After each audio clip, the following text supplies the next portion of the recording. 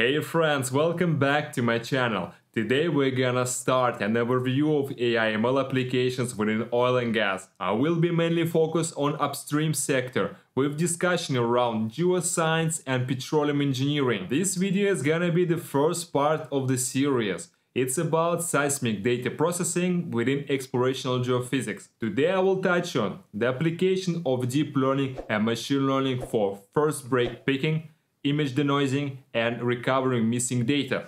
Seismic exploration uses seismic reflection to identify the stratigraphic traps. It consists of several parts: seismic data acquisition and processing, inversion, and interpretation. Alright, let's jump to a quick explanation of what is seismic data processing anyway. A survey is recorded as a result of generating seismic wave at a source. The wave travels through subsurface and gets recorded at receivers placed on specified locations. Seismic data processing is used to remove or at least minimize the artifacts in records. The artifacts might be due instrumentation and procedures, and noises in the data obscuring the subsurface image.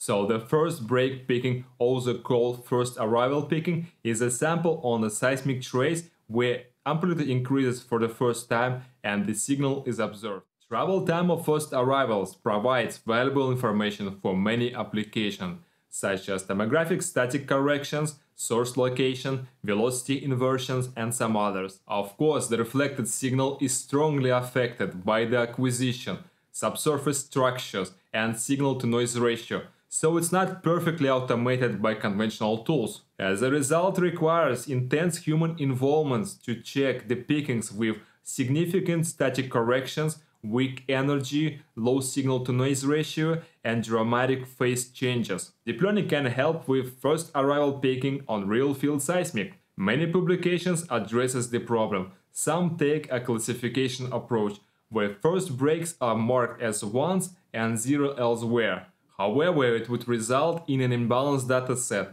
because we would have only one positive point on the whole seismic trace. The later publications started to treating the problem as image segmentation. Each point before the first arrival on the trace is set to zero and ones afterwards. The last publication that I've read on this subject proposes to use two neural networks, UNet for segmentation and Recurrent for first break picking. Additionally, they propose to use weight adaptation approach for generalization on new datasets. They compare the deep learning with conventional method as STA over LTA on real field data, and achieving outstanding results on all test cases, including when noise level is high.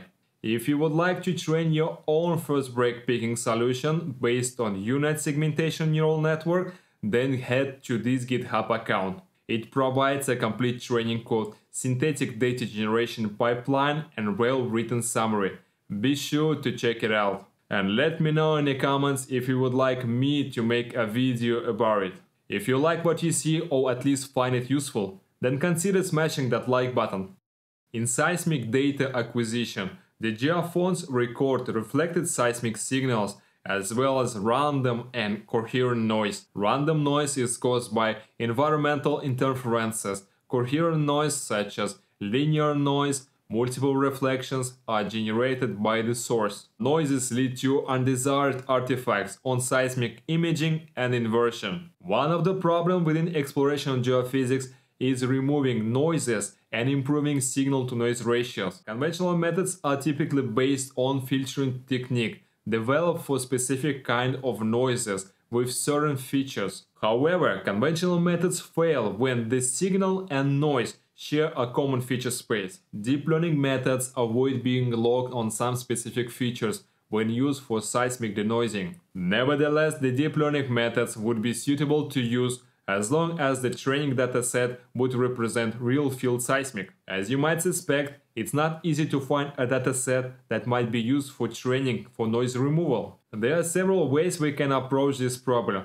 We can generate synthetic dataset, use real-field data, but we need to clean it with conventional methods, or use both of them in semi-supervised fashion. The paper, Deep Learning for Denoising, presents a convolutional neural network and transfer learning that enables intelligent denoising without human intervention on real dataset for random noise attenuation. And another example of successful application is presented for scattered ground roll noise removal, and it's hard to remove as it occupies the same frequency as the reflected signal. Deep learning achieves good results because it can exploit the hidden relationship between corrupted and clean data from many existing datasets.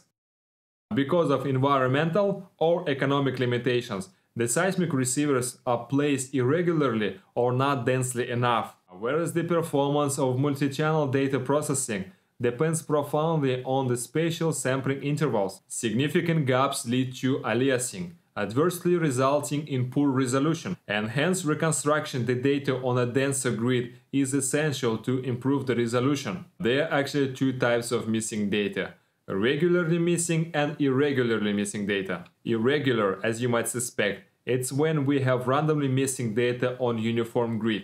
Regularly means that the data periodically missing on a constant pattern, and we are mostly concerned with irregular missing data, since seismic is often sampled irregularly and sparsely. The deep learning methods can avoid assumptions that limit conventional interpolation methods, such assumptions as linear events, sparseness, and low rank. The paper Deep Learning for Irregularly and Regularly Missing Data Reconstruction achieves good results. They randomly sample and construct incomplete patches of data as input, and on the output we would expect to have reconstructed patch for the encoder-decoder style end-to-end unit neural network. And they test the model on typical datasets. It performs better than the fast generalized Fourier transform interpolation method. The next video is gonna be about application of AI/ML for seismic data imaging.